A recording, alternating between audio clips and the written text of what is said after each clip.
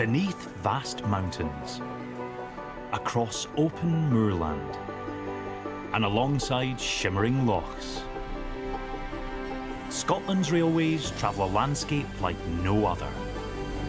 From coastal towns to historic cities, trains bring passengers to some of Britain's most iconic landmarks.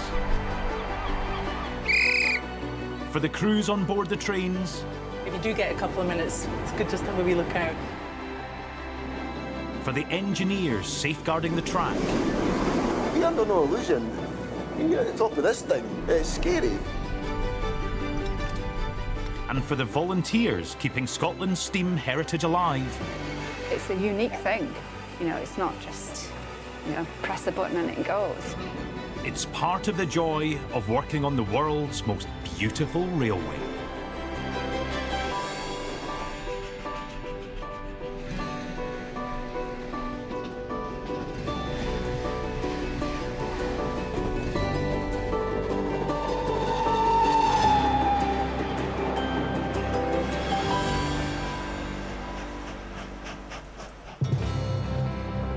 This time, it's action stations when a landslide threatens the West Highland line. We're battling with nature. We can't stop these landslides happening, but we can try to better predict when they may happen. Jumping for joy. It's a long way down from the Forth Bridge.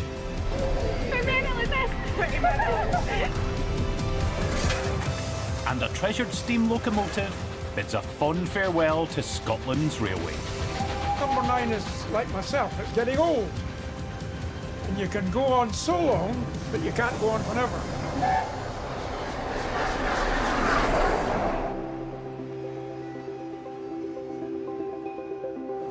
Waverley Station, Edinburgh. For the past 150 years, Waverley has stood at the heart of this historic city, bridging the gap between Edinburgh's old medieval side and the new town. Each day, 70,000 travellers pass through this station. The next train at platform 1 will be the 8:30 service to Glasgow Central. And during rush hour, over 250 trains come and go to every corner of the UK. But today, one particular service is turning more than a few heads. The Union of South Africa. Built in 1937, and the only member of the A4 class of streamline steam locomotives still fully operational. The return of this iconic train back to Waverley has drawn quite a crowd of spectators, and passengers lucky enough to have a ticket for today's journey. It's the nostalgia for me of being on a steam train again. You sit there and the smoke sort of wafts behind you. It takes me back to my childhood. Today, this magnificent machine, known as Number 9 to steam enthusiasts, will journey north, crossing the Forth Bridge, following Scotland's east coastal line to Aberdeen, before winding her way back to Edinburgh shortly after sunset. For the 230 passengers on board, the trip delivers a unique perspective on the passing landscape. And going at this pace, which is much slower than going on the usual trains that we travel on, you can take account of the countryside and just everything. It's just really lovely. Of course, the Forth Bridge. I mean, who would argue with coming over the Forth Bridge? It's an experience, isn't it? Number 9 has been crossing the famous Forth Bridge for nearly a century. For much of its life, it ran this line every day, and in 1964, it hauled the last passenger steam train from King's Cross. But today's trip is tinged with sadness, because later this year, Number 9 is set to retire and is bidding farewell to the lines and landmarks it's called home for the past 80 years. You only have to look out of the window at the number of people who follow this to realise that this is actually a very special occasion, and it's a very special thing to be part of.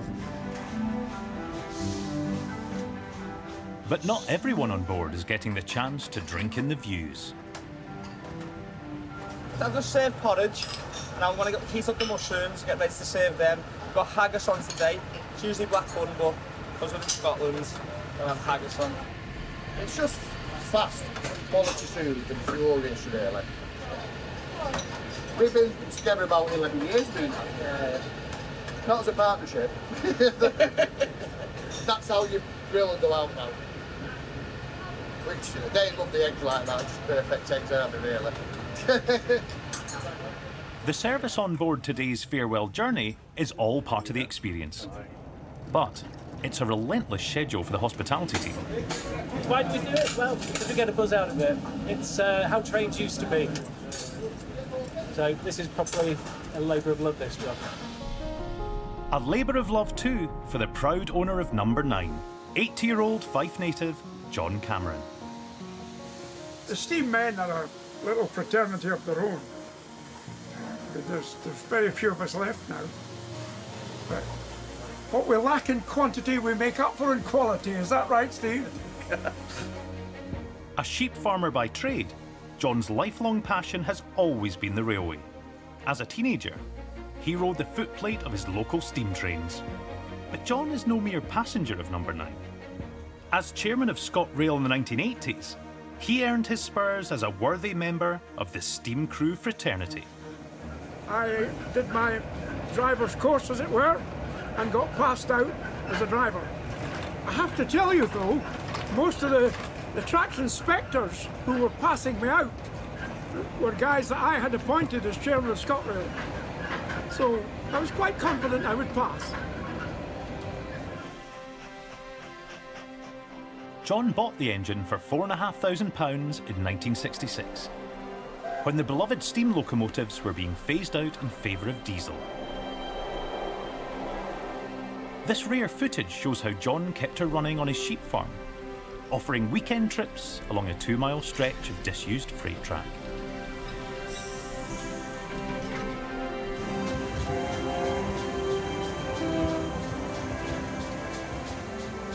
For over 3 decades, number 9 has been running special charters back on the main line.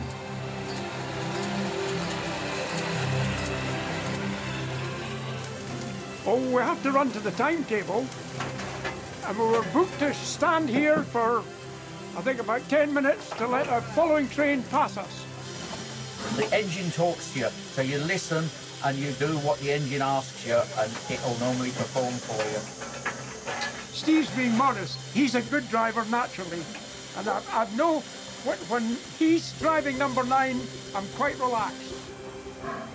But it takes more than just a driver to get a steam train going. This is the main man, this is the fireman. You'll have to cut the next bit. The driver's gone for a pee. Worst thing could happen is if you don't have enough water. And it's not happy when that happens. I agree with the fireman there. When the water disappears from the bottom of the glass, then you start to worry. In fact, you start to pray. Running out of water is every fireman's nightmare.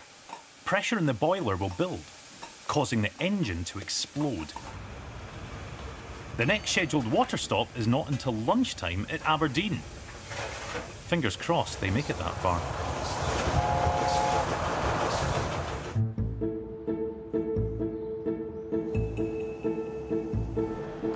Back at Waverley, the morning rush is over and the crowds of commuters have dispersed. But customer service assistant Maggie is still feeling the heat. It is very warm in the station today. There's not a lot of wind. We're constantly looking at our phones now, waiting on an email to come through to allow us to take off our ties, because that's as soon as it reaches a temperature of like 20 degrees. We are currently sitting at 19 degrees. It's there, but just not quite for us to receive that email letting us know that we can take our ties off. Of the 20 platforms here at Waverley, one holds a unique place in Maggie's affections. Platform 19, very special moment for me. It's where I actually met my other half. I was actually checking tickets on this platform and I mistook him for another passenger. So I was totally in the zone, asking for her to check the tickets, and along came this gentleman, and later discovered when I looked up that he was actually the conductor for the train that was departing. Over 700 conductors currently work on ScotRail services. But there's a lot more to the job than checking tickets. Trainee conductor Melanie has just departed Waverley with her instructor, Rebecca. So you get given this every morning, and this is your duty for the day. Right, so next stop is S Bank, and we are departing at 9:43. I think we're running about a minute late already. There's no signal. S Bank, we're going to be on the left side, and there's no signal. No signal, right, perfect. Conductor training takes up to 6 months. As well as an encyclopedic knowledge of the network, conductors must be well versed in safety procedures. So once the train stops, activate, the doors open, step off. So what I'm doing now is I'm just checking that everybody's alighted from the train and joined the train, safely, carefully. I'm not going to trap anybody in the door. There's no signal, so I don't need to worry about that. Blow my whistle to let everybody know we're about to dispatch. We're ready to go. Jump back on, close this door. I'm going to let the driver know that we're ready to go. Rebecca and Melanie are making the 55-minute journey south from Waverley to Tweed Bank, better known as the Borders Railway. First opened in 1849, the line fell victim to the beaching cuts and was closed in 1969. But following a long and determined campaign, it reopened in 2015 at a cost of nearly £300 million, becoming the UK's longest new railway to be built in over 100 years. I like being out and about and meeting people. In previous jobs, I never really got to speak to many people and interact, so this is why I wanted to come and do work for ScotRail and interact more with people.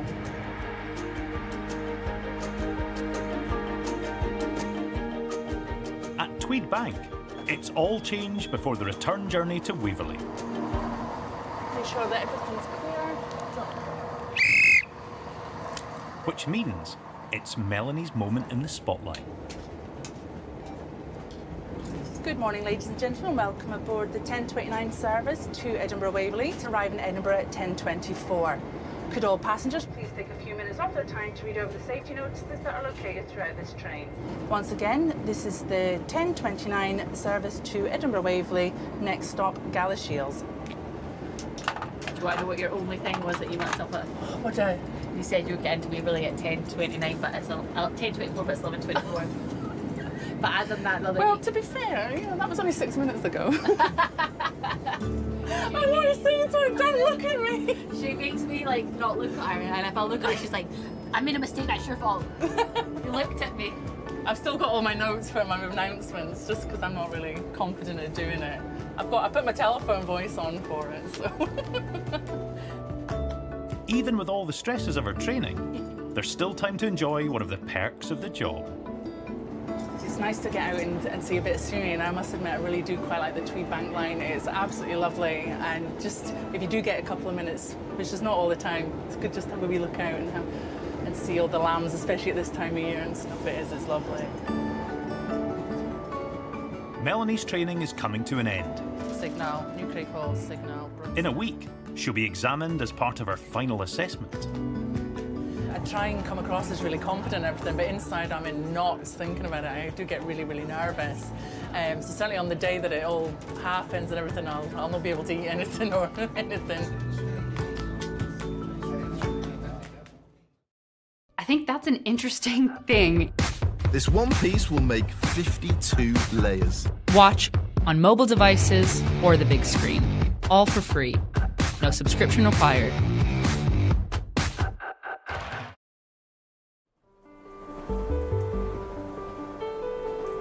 The West Highland Line, regularly voted the most scenic railway journey on the planet, and with good reason.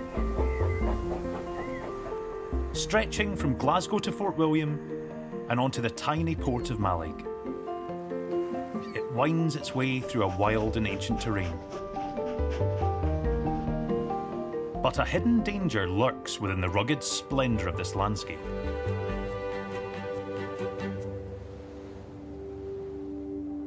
It was here, in January 2018, that a huge landslip sent 1,000 tonnes of rock and mud tumbling onto the line below.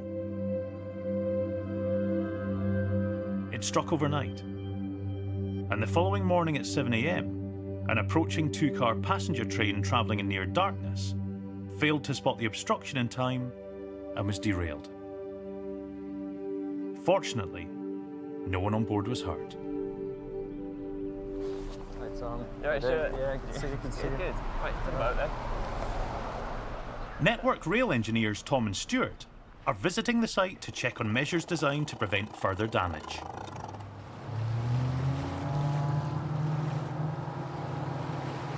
So the boat journey's taken us less than a minute to cross. That allows us to move the number of people that we need on site safely and quickly. It means we don't have to put a road rail vehicle onto the track, and it means we don't have to affect the normal timetable of the trains.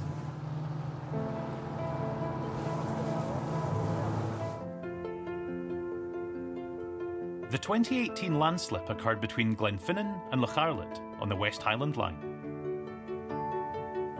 This is the channel that it carved out when it failed, which went all the way down to track level. The small catchment fence was no match for the landslide. That's what the landslide did to the lightweight cat fence. So, Tom and his team are installing a new, improved barrier. It will be the largest in Britain and the first of its kind in Scotland. 11 steel columns, each set into a reinforced concrete block in the hillside, will support an 80-metre long sheet of industrial-strength wire designed to catch boulders as big as washing machines. These are drilled in to the slope and the anchor's latched around that, and that takes any of the force if a landslide were to happen.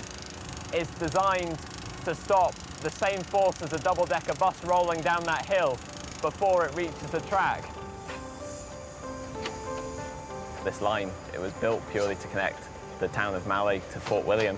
Connecting the two communities is really what railways do, and it's a fantastic job to be able to continue that and keep people's connections and transport options going. As part of their investigation, Stuart's team of geotech engineers have studied the conditions that triggered the 2018 event. We had a lot of snow cover, which was followed by a very rapid thaw. So we had negative temperatures, and overnight basically went into positive figures. On top of that, we had significant rainfall. And ultimately, the slope just got too saturated and it failed. Predicting when a landslide will occur is near impossible. But for experts like Stuart, the landscape offers clues as to where the next one may strike. You can see that the ground is wet here, following what has been a dry period of weather.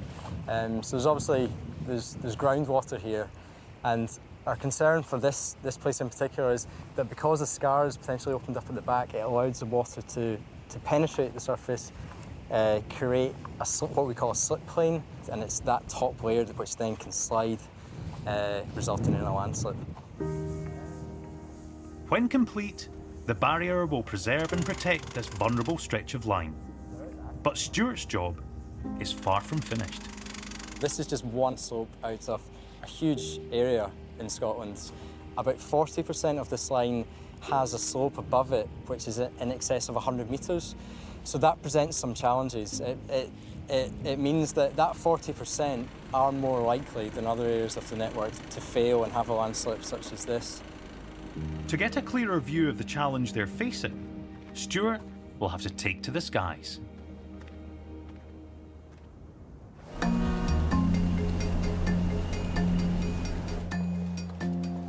It's lunchtime at Edinburgh Waverley. But for trainee conductor Melanie, food is the last thing on her mind. So today I'm doing a traction assessment on the 170, which is behind us, and also I have my written and oral rules questions today. So this should be, if all going well, my last day in training. The first part of the test takes place on a scheduled service with paying passengers. How are you feeling about your assessment? Nervous. Really, really Don't be nervous. Don't be nervous. The route they're travelling is along the Fife Circle, a 56-minute journey from Waverley to Glenrothes.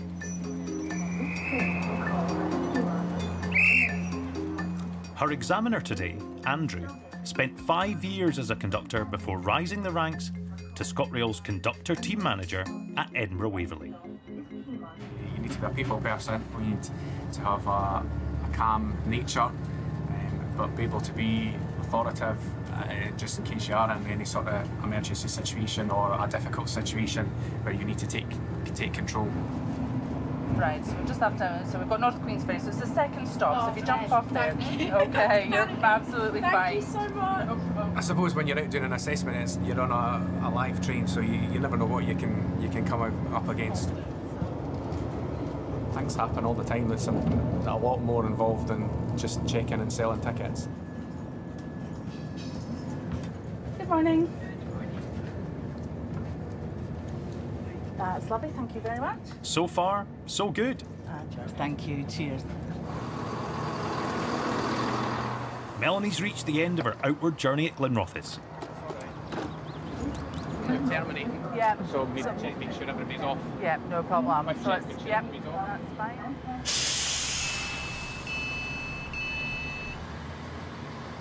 This is the 11:29 from Kirkcaldy to Edinburgh, Waverley, and the next stop is Kinghorn. Thank you.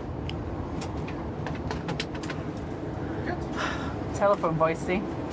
Good telephone voice for that one. Definitely. Yeah, well done. Good, clear announcement. Right. Doing an announcement like that will become second nature once you've been doing the job for a couple of weeks.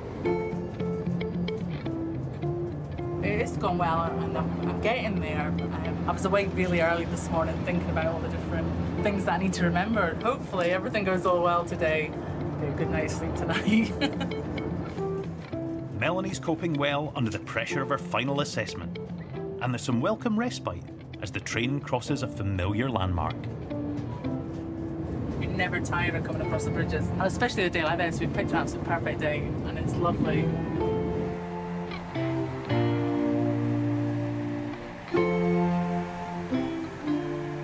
One of my favourite things as a conductor is always coming across the Forth Bridge. Always like to get. If you've got your tickets done, you can have a look.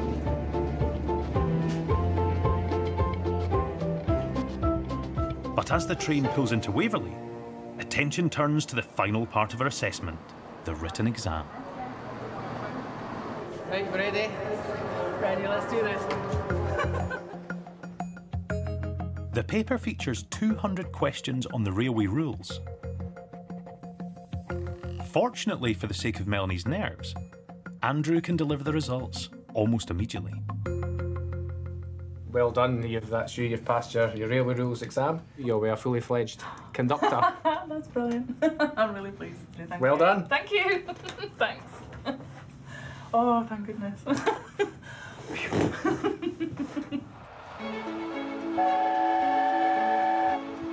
The 80-year-old Gresley A4 locomotive, Union of South Africa, known to her fans as Number 9, is halfway through a farewell tour of the UK. Having departed Edinburgh at 9:15 this morning, she's winding her way 130 miles north and is due into Aberdeen shortly after 1 p.m.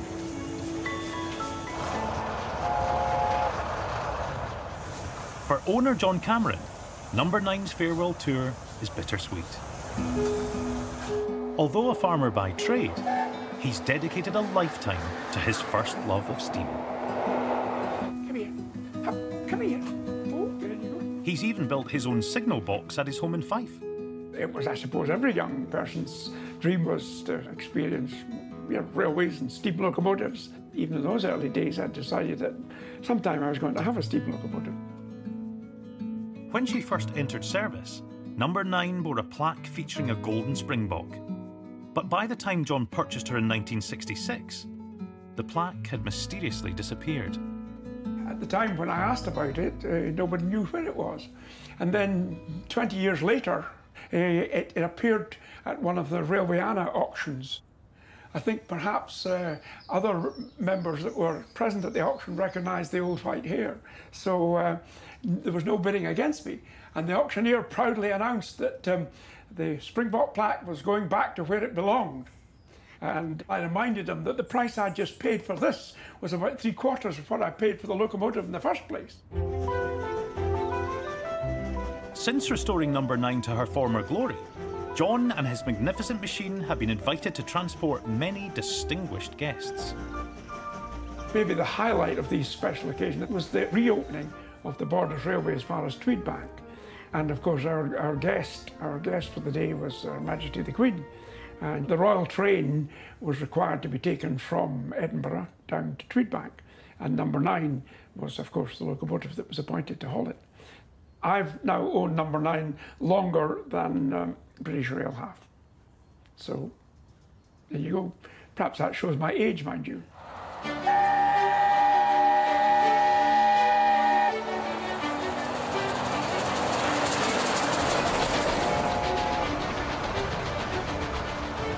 It's amazing. You know, there's been school classes out, and people in fields, people in towns, all waving and happy to see it. You know, and you just feel you're part of that. I'm waving back because I'm so happy.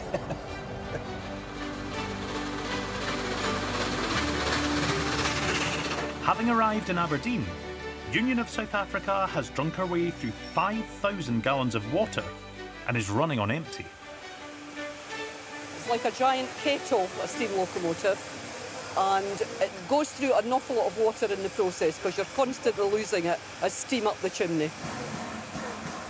In their heyday, the A4s could survive the entire 408-mile journey from London to Edinburgh without the need for a pit stop, a feat that's no longer possible. The trouble nowadays is because locomotives don't do big long stop runs, they're stopping and starting all the time, and you go through oil, water and coal quite quickly because of all the stopping. The crew are volunteers, united by a shared passion for steam and a desire to preserve Britain's engineering history. It's exciting, it's heritage, which we all love as well. It takes us all over the country, and we love each other's company as well. And we don't get paid a penny. Number 9's not just here to take on water and coal. Before heading back to Edinburgh, she needs to be turned. But a 167-ton steam locomotive can't exactly do a 3-point turn. The loco's coupled off. It's going down the faraway line there onto the table. They'll turn it, and by that time we'll be facing the right direction. An eager crowd has gathered to watch this historic moment. But the turntable being used has never turned a loco as big and as heavy as an A4 before. Only time will tell if it's up to the job.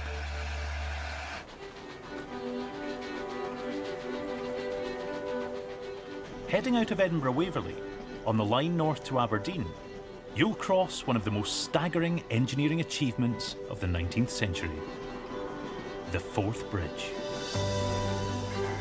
Nearly 2.5 kilometres from end to end, and made from 53,000 tonnes of steel, it took 7 years to complete. A true emblem of Scotland and UNESCO World Heritage Site, its graceful image has been printed on everything from souvenir tea towels to £20 notes. But it's her towering height that's brought people flocking to the bridge today. I'm afraid we probably take the bridge a bit for granted. It's a beautiful piece of engineering. I think the word is iconic. Very iconic. Yeah. Hundreds of daring fundraisers have gathered for a rare chance to abseil this national landmark. Among them, Amy and Rogan from Aberlour Children's Charity. I'm quite scared. Yeah, looking at it now, I think we've been quite calm and collected up until now, but yeah, it's quite a height and we've seen the trains going over and yeah, so it'll be a challenge. once you're standing underneath it, it's a lot bigger than you see on the telly. But I'm really looking forward to doing it as well, and you know, raising money for our charity is spurring us on. Over 1,100 fundraisers abseil from the bridge every year to raise money for Scottish charities. Descending an eye-watering 165 feet, from the steel platform to the soft sandy beach below. It's something in the mind, yeah, that's what I'm telling myself. Yep. I'll be telling myself that as I'm stepping on. I've been on top of the road bridge before, been on top of the rail bridge, but I've not actually abseiled off it, so it'll be the first for me. For one person abseiling today, scaling the 300+ steps to the top will be a challenge in itself. Debbie Matthew is raising money for Chest, Heart and Stroke Scotland. I had a stroke 3 years ago, so this is hugely special for me. This is my 3rd year anniversary challenge. I've still got no feeling in my foot, so the first challenge is the stairs and then the abseil itself, so it's huge for me today. Chest, Heart and Stroke have been amazing and I want to give them something back. So yeah, a bit emotional now. Rooting for Debbie are husband Johnny and their son Finlay. She's been quite nervous past maybe a week and a half. I think they're really pleased, they're really proud of me, what I'm doing. I don't think they can quite believe it either yet. And I've pledged to raise £1,000 and I've smashed it. So, once the harnesses that's pretty good. and helmets are on, The colour suits you. it's showtime. Roll up, roll up.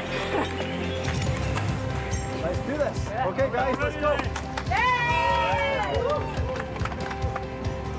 From a slightly giddy 165 feet above the Forth, wow, the views are breathtaking. Oh wow, look, the view up here is amazing. Meanwhile, Debbie's nearly conquered her first hurdle of the day. I'm almost at the top, so that's huge for me. I'm really excited and this has been a huge challenge for me and this was my first thing I wanted to do. So, and I've just about done it. The faster it goes, the faster you go. You cannot go too fast. Right, Amy? Yeah. Joy. Thank you so much. 200 trains thunder across this bridge every 24 hours. And there's no let up in the schedule today.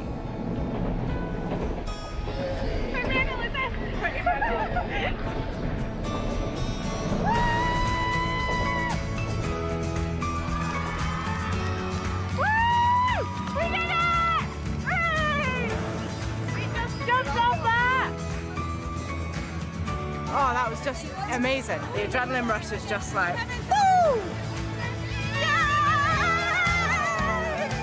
Each year, the abseilers raise more than £400,000 for charity. That's quite high, eh? When you look down. It's Debbie's turn to take the plunge. You can do it, Debbie.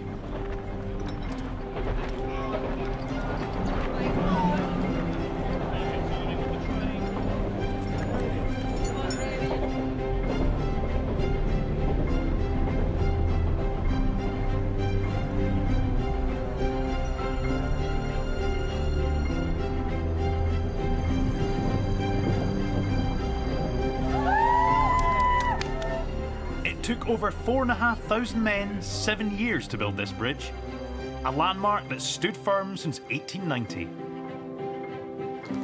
Debbie's managed to conquer it in just 90 seconds.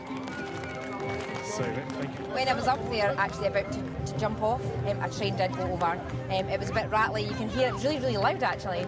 And the ropes start to move and you're starting to jiggle about. So yeah, that's a bit surreal, looking up and seeing the train. And there we go, part one now. I just can't imagine coming off there myself, you know, it's just so proud of it, you know. It's amazing. Like, I probably wouldn't do it, but yeah, I'm very proud of her.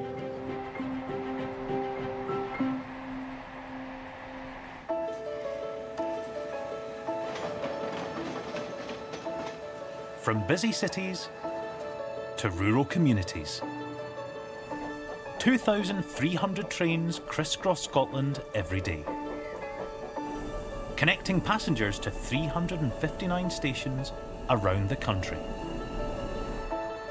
They travel a network of some 2,800 kilometres, carving a path through spectacular but often hostile environments.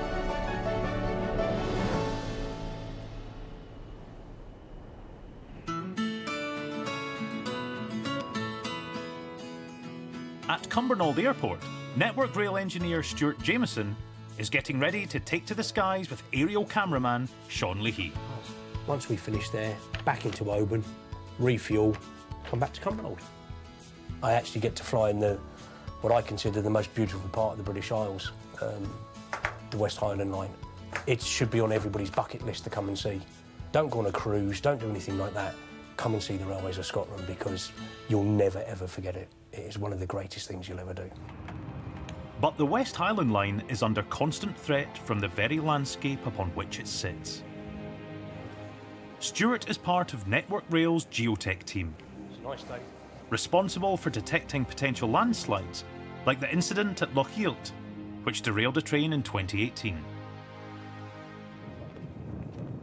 So the mission today is to go out and use the helicopter and the aerial imagery we can capture today to get a really good perspective of the big natural hillsides.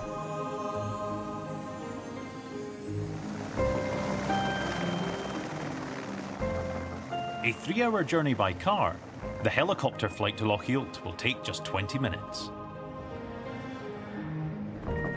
And the views aren't bad either.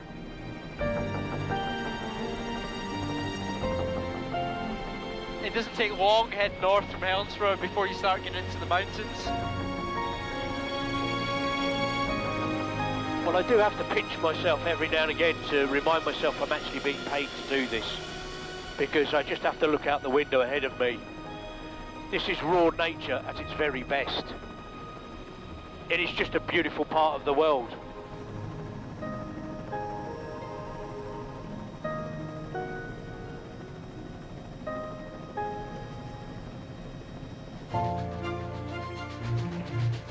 Built in the final years of the 19th century, the Mallaig Line is a triumph of Victorian engineering.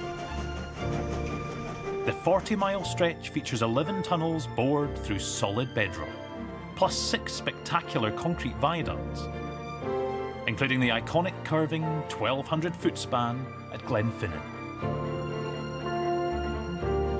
That is the Jacobite steam train going across the Glenfinnan Viaduct, or the Harry Potter Bridge, as it's known. It is a majestic sight.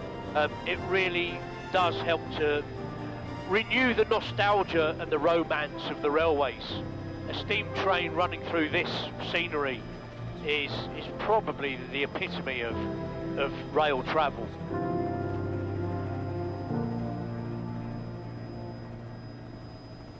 So we're heading up to Lochielt on the Mallaig Line. We're going to get some great aerial overview of the site, just see exactly what's happened. This was the main landslip event in 2018, which caused the derailment. What we're looking at now is the prevention works that's going on, so the concrete supports are in, but what we can do is we can look right out and look right up the mountain to where the problems are.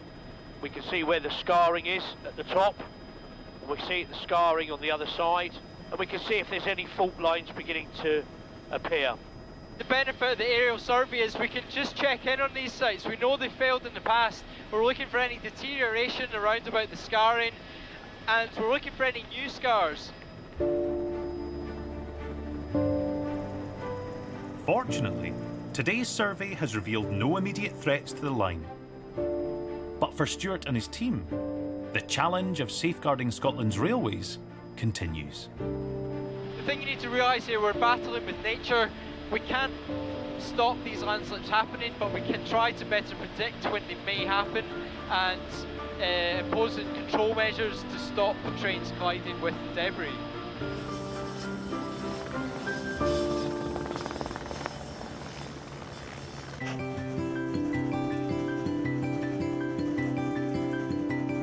On the Malig stretch of the West Highland line, at the shores of Lochield, it's a big day for project manager Tom. Network Rail geotech engineers Alistair and Stuart have come to check on Tom's 80-metre-long landslide barrier that's been bolted to the hillside. Stuart and Alistair are having a look because ultimately it's their asset that they're going to take on in the future. The good news for Tom is that in the 2 weeks since his last visit, progress has been swift. All 11 posts have been erected and 80% of the mesh is up. It is what we hoped for. It might look visually obtrusive up close, but in the context of the environment, when you get a little bit further away, it blends in quite nicely.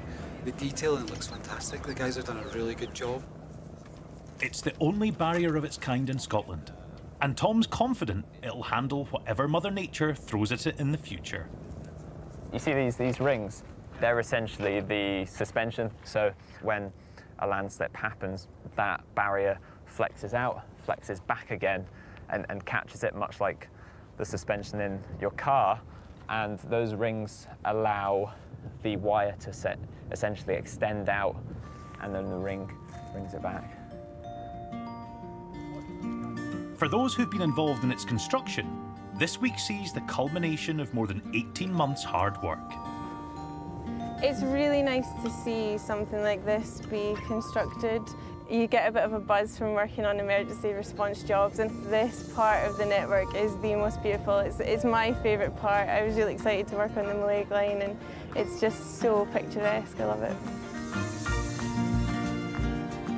What we're doing here is safety critical. We are ensuring the safe passage of trains through these beautiful landscapes. And we're very happy with the way it's turned out.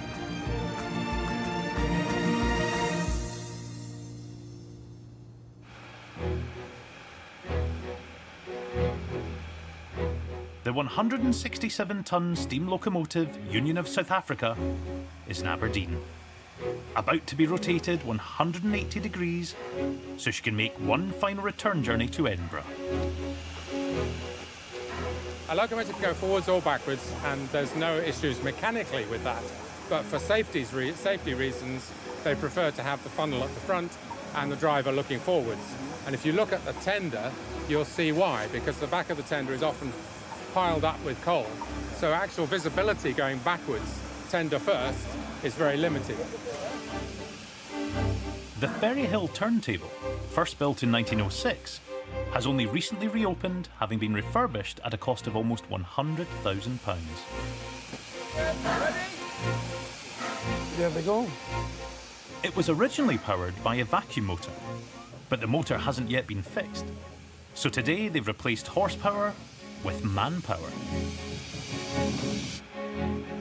With this icon of steam set to retire from service, it's a site owner John Cameron is unlikely to witness again.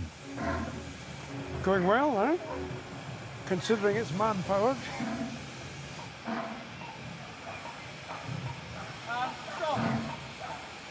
Backed a couple on the coach, and then back to reconnect with the train.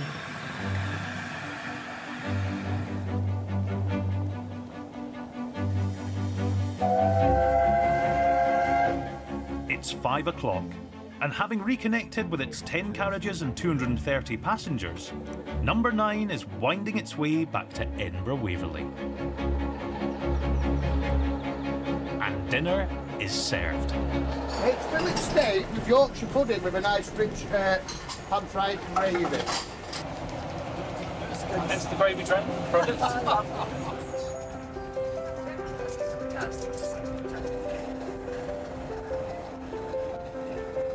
It's been a long day, but it's been really very enjoyable. All the passengers and guests are happy behind us, so another day done. As the sun sets, number 9 bids a final farewell to the rugged landscapes and quaint villages it served for the best part of a century. I look at it this way, I guess number 9 is like myself, it's getting old. And you can go on so long, but you can't go on forever. So we'll go out together.